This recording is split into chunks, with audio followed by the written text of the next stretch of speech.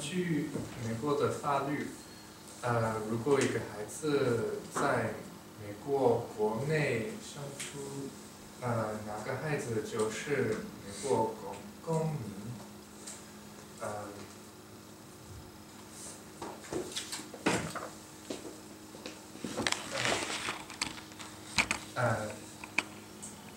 哪个孩子一旦是公民，政府对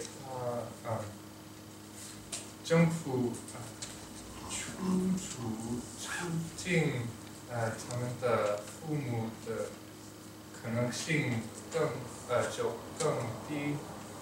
有时候人设对是否会被促进并不在乎，只要孩子成为美国公民，所以很多人利用这个路径的方法。我选择的新闻是关于这件事情。上个星期警察袭击搜查几个违法生孩子的中心，叫月子中心。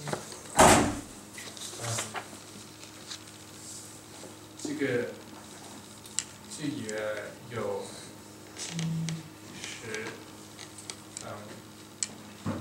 几十名孕妇需要出庭，他们可能会丧失他们和家人的护照。月子员工也要出庭。快乐宝宝月子中心就是被告。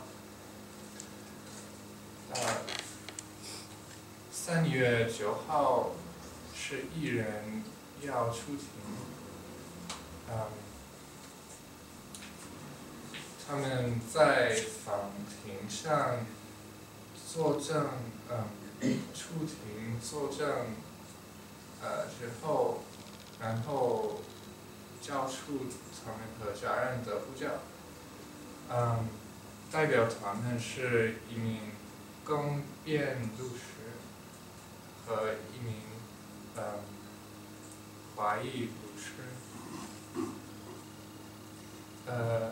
这则新闻强调，孕妇都已经快会生产。一名在法庭上呕吐，另外一名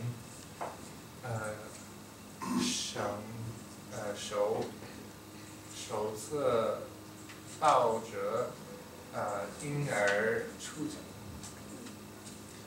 法官解释，证人只是证人，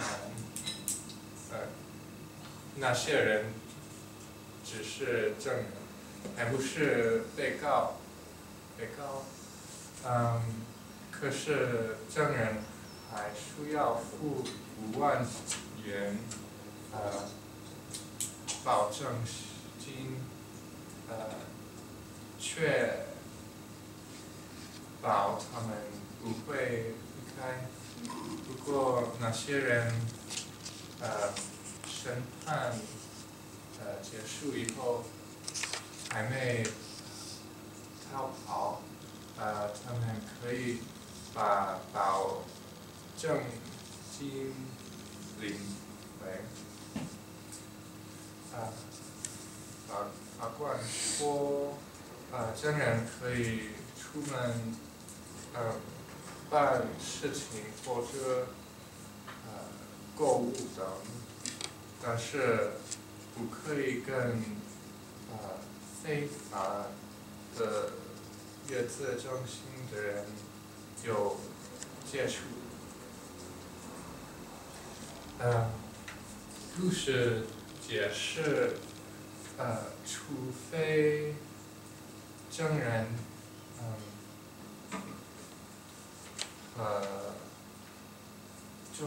月子中心，证，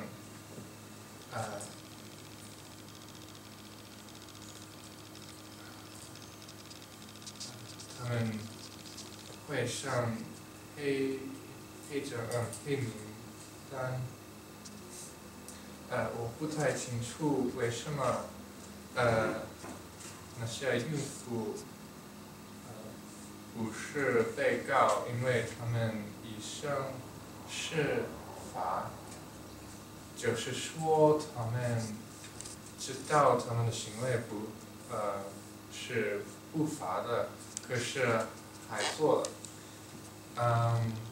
在美国法律下，如果一个人来美国生孩子，就是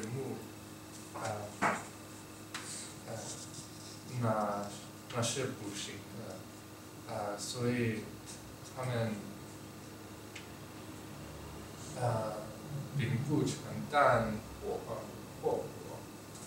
可是我对法官的我同意法官的决定，证人没有受到法律制裁，反而月子中心受到法律制裁。我觉得美国人应该不害怕移民，